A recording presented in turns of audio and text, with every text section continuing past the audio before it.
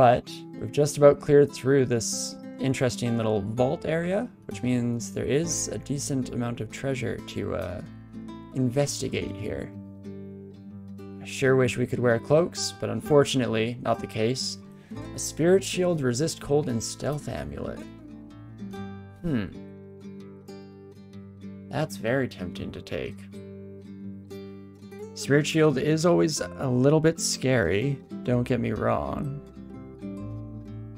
Just because we need those magic points so often just to keep ourselves alive. It's kind of risky to use them up.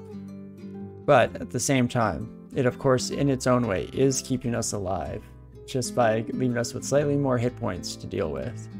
Let's drop the Amulet of Regen, drop Identify Scrolls, pick this up, debating to use it just if we find ourselves in a situation where we need a lot more cold resistance maybe. And then let's just blast the heck out of the shapeshifter, shall we? Perfect. Before it takes the form of something truly scary. The +6 Longsword of Blind Justice, Spectral Subtraction of Will. No, unfortunately not too interesting for us. And in fact, most of the treasure here is just completely unusable by our Octopode here, but that's all good. I am just happy to be alive at this point. Some close calls, multiple close calls already at the start of our journey here. There we go. Onwards and upwards.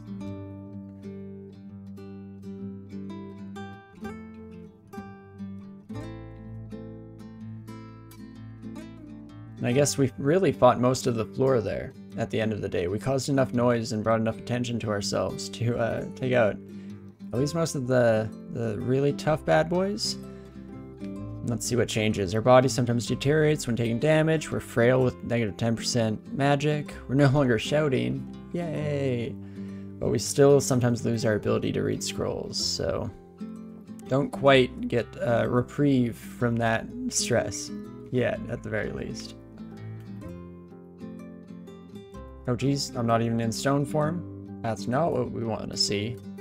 Facing off against any monsters that hit decently hard. It's nice being at over 100 health naturally, of course, but statue form does bring us up to a much safer, both total as well as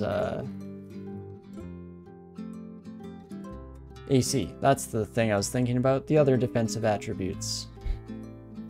And of course we get a very interesting chamber right away. Eyes of Devastation, do Energy Bolt, okay. 3d20 actually isn't too bad. Oh, and poison works on you, friends? Huh. That's shocking.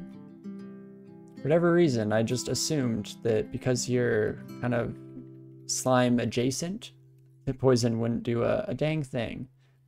But I'll take it, don't get me wrong. You can just keep radiating toxicity. Perfect.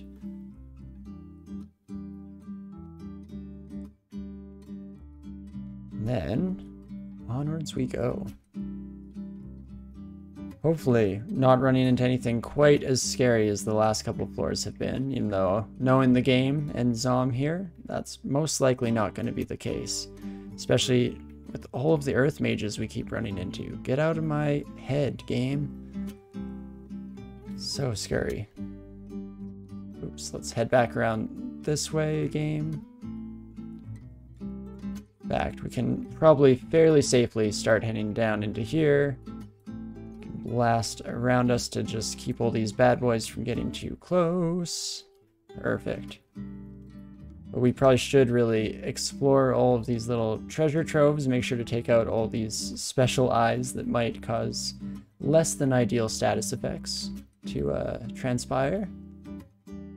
And that should be just about it. Perfect. Checking on ignition here, it's now down to 30% chance to fail, so that's getting really close. In fact, it looks like by the time we get through to the end of depths here, we should have that just fully castable, which you really love to see. Now LRD coming at us as well as being used by us. It's a messy situation to say the very least. As long as we're able to take out those earth mages in relatively quick time, shouldn't have any trouble with the rest of these bad boys. Even those iron trolls that would maybe give some trouble in certain characters aren't too bad on a statue-formed octopode with vampiric draining. I think it was during our very first session of the tournament that we had Ninth Settler in chat saying that getting statue form and a vampiric demon trident showing up in our game was essentially a free win. I can't argue with that. It's going pretty incredibly so far, to say the very least. Ooh, vision sharpens. Hey, there we go. We can finally read scrolls all the time. But we did also, dang, we lost our evolution thing. That's too bad. Oh, and I was also wrong. By our vision sharpens, did we just get seen visible? We did. So we still have blurry vision. That's fun stuff. But it does mean we can take off this completely useless ring. So that's nice. Let's switch that out for an intelligence +6 ring, shall we? You can see that brings ignition down to 17%. Holy crap. That is very doable, all things considered. And then, I think most of these Hell Knights shouldn't be resistant to poison. So that should work well. I'm just doing a quick check of their equipment here. Yeah, we have fire resistance. Doesn't look like we have any poison resistance. Perfect. Let's just keep applying that on, getting the stacks coming. And then ideally, we just have to deal with a couple of creatures here at the end. Ah, you have poison resistance. Fun stuff. That's fine. None of your friends do at the very least. So let's just start blasting, shall we? Between the poison and IMB here, we should be able to deal a decent amount of damage fairly quickly. Oof, there goes our statue form at the most inopportune of moments, like it loves to do. And, oh me oh my, there it is. Oglyp's Toxic Radiation is just too strong of a spell.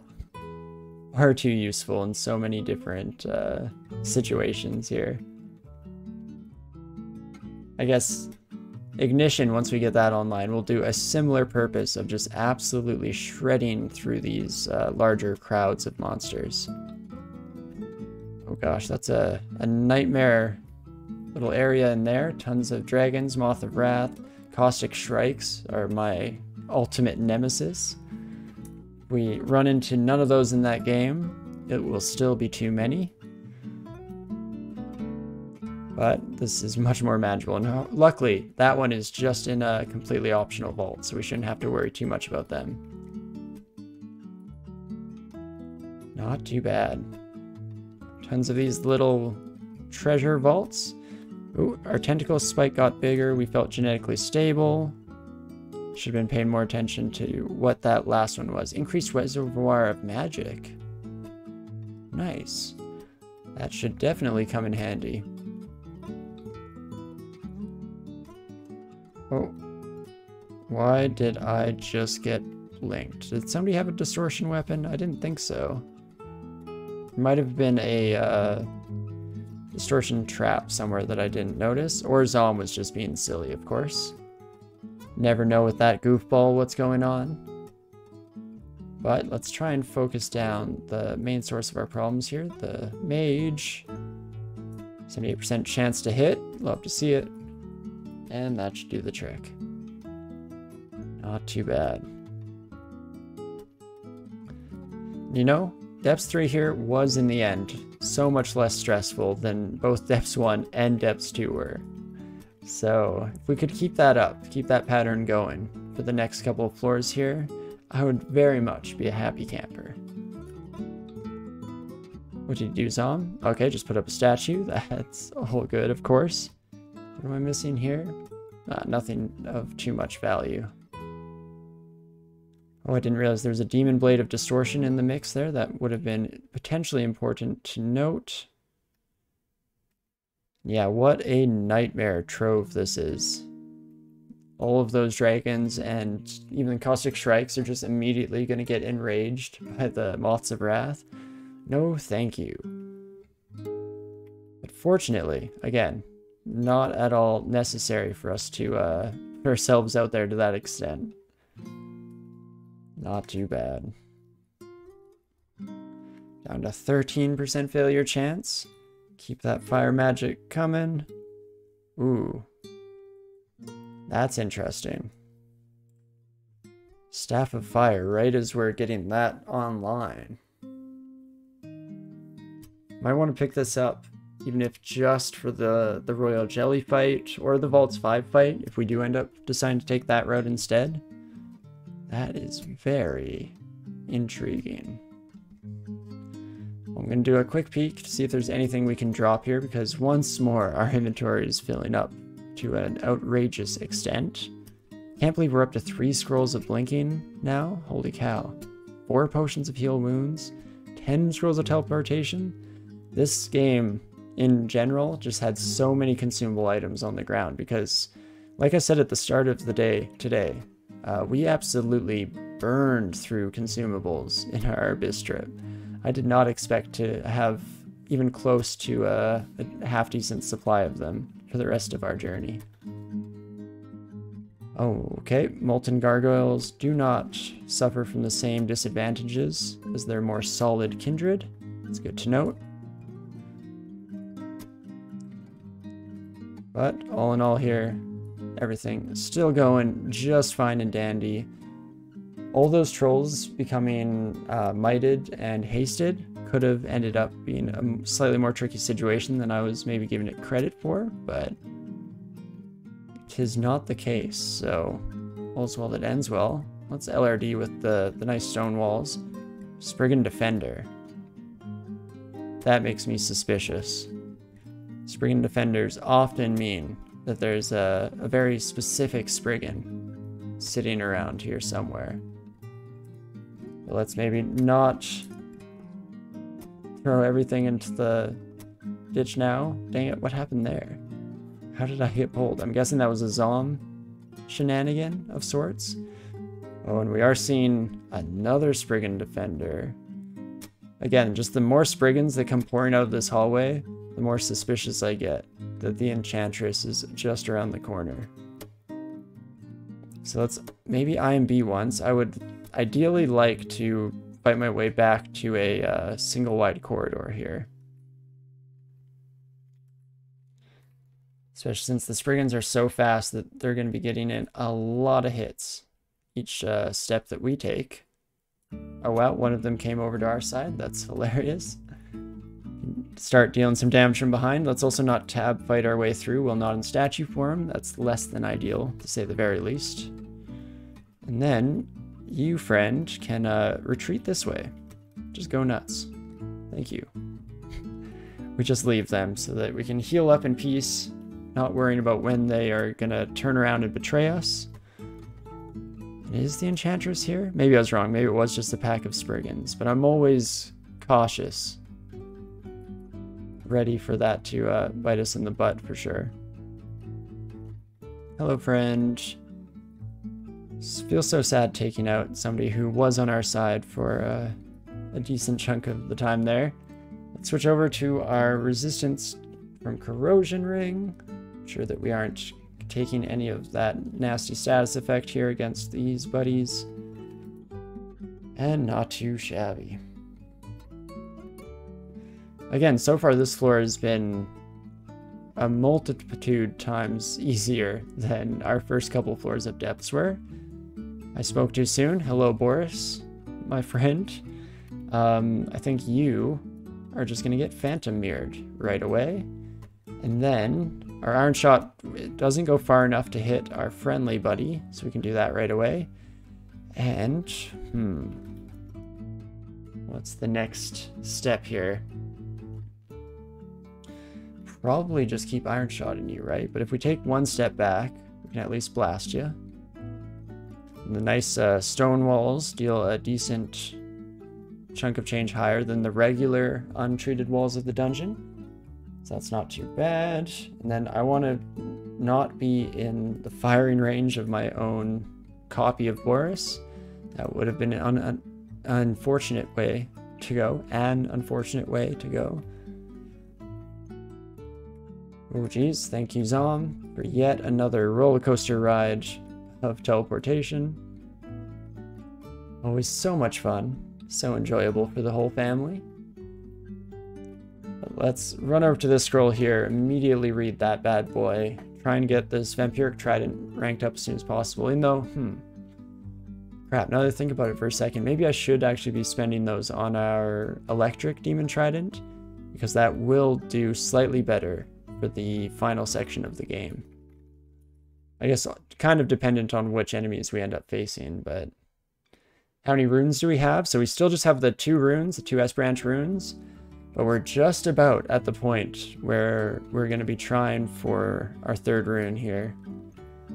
I was just trying to get enough experience for Ignition to get down to a decent cast rate, and down to 14% is definitely getting there.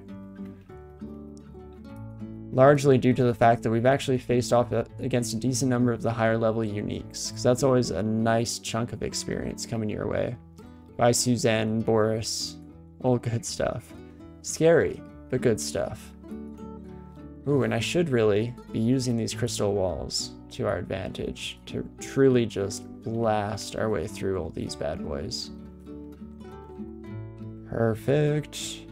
Curious, what hit us that hard? Were we out of statue form for a moment? Wasn't paying close enough attention. We still have 1 pip of resist cold, right? Okay, we do. That's good. Oops. Accidentally did our irradiation ability around us, but that's not the end of the world for sure. Let's maybe pop down in here, make sure that we're not facing off too many enemies at once. I also realized, I think sometime during last stream, but didn't say it out loud, but definitely internalized it after the fact, that I think as soon as you're given the ability to be flying, the game constantly has you doing it now, just to take that off of your plate of things to do. Ever since Airstrike got changed to not deal extra damage to flying players, it was no longer quite as necessary to constantly be aware of, am I flying right now? Am I flying right now? So developers just made it a little bit more straightforward for everyone involved, which is nice. And holy cow, we just can go face to face with a berserker, hey? Impressive stuff, Roctopode. Impressive moves. Do you love me, this Vampiric Trident? Let's keep her going here. Just about, oh, really just about done depths 4. So let's head down, maybe being a little bit cautious if the gateway into Zot looks like it's guarded by some scary monsties. We can always just get the heck out of here for the time being. Either head into vaults for a little bit more experience, or we could even just try our luck. See if switching over our rings gets Ignition up to a fully castable spot. Because I know that it has been fluctuating, our success rate, just due to the fact that we I've been switching on and off of some of our intelligence rings in order to get the resistances that have been necessary.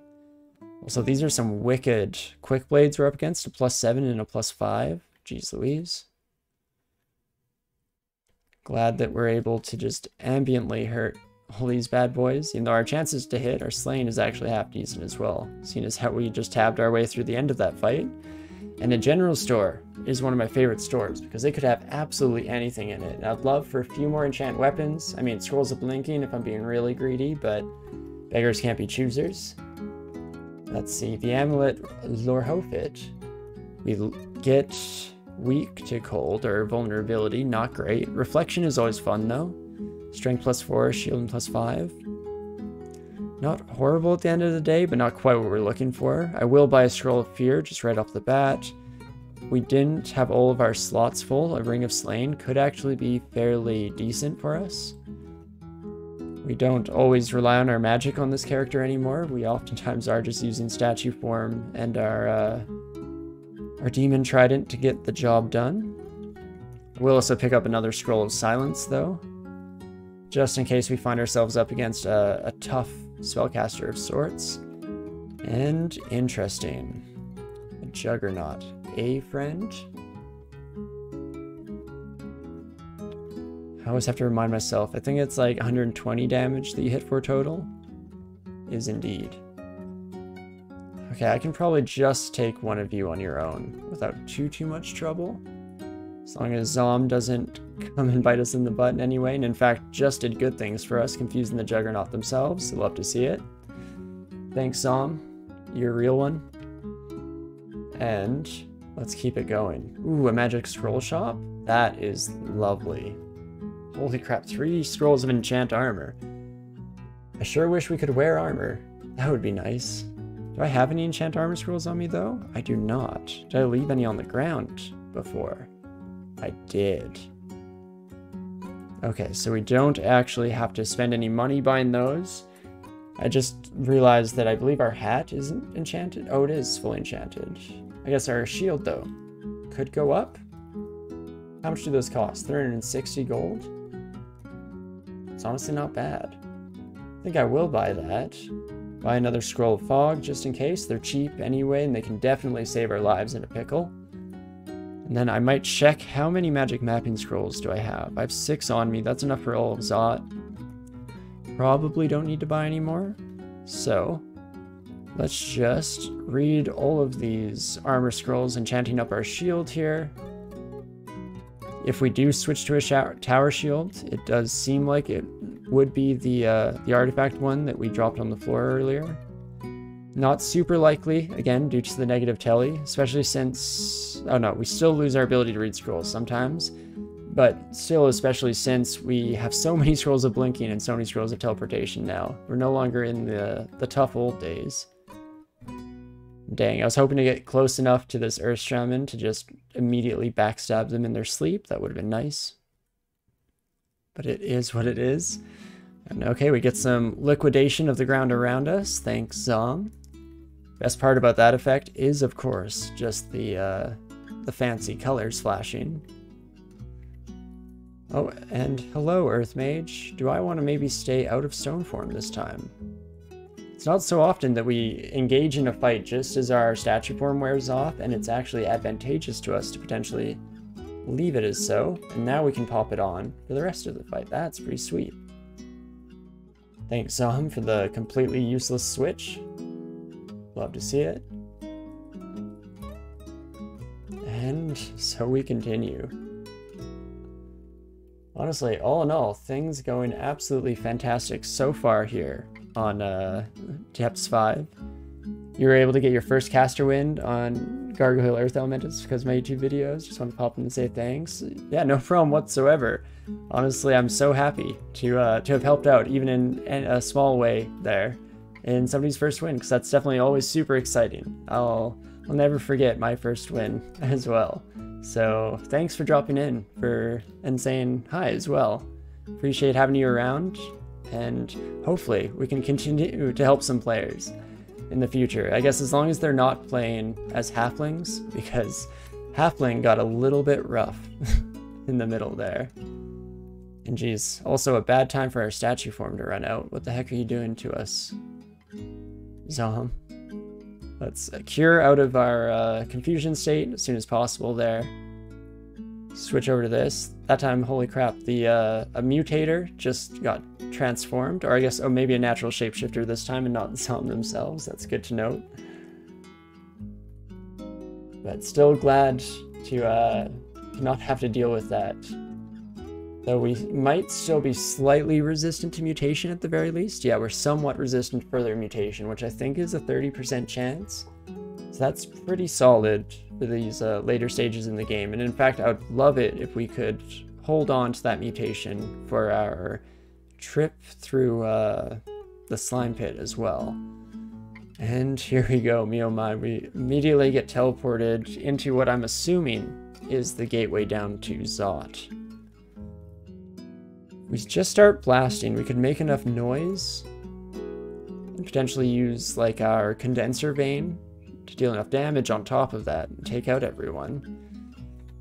but it's definitely not an ideal situation to be starting this fight from. Oh, Zot, how you play with my emotions here. Surprised not everyone is immediately running towards us, but we were able to get in a few hits against the Shadow Dragon here in advance. Let's try and take out these buddies before the whole welcoming party comes around the corner, shall we? Oh, geez Louise. Still looking good.